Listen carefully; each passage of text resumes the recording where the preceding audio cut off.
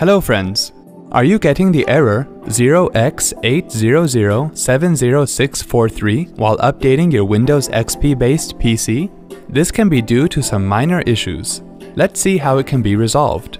First of all, create a system restore point before starting the troubleshooting process.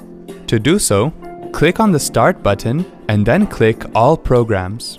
Click Accessories and then click System Tools. Now click on System Restore. Select the radio button next to Create a Restore Point and then click Next. Type the description for the restore point and then click Create. When done, click Close. Now you can start the troubleshooting process. To do so, click on Start and then click on Control Panel.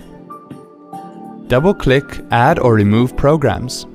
Click Microsoft.NET Framework for Client Profile in the list of installed programs and then click Change or Remove.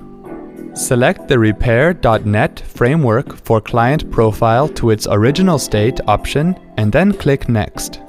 Wait for the process to complete and then click Finish. Click Restart Now to restart your computer.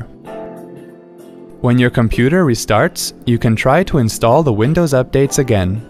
Wasn't that quick and easy? Thanks for watching.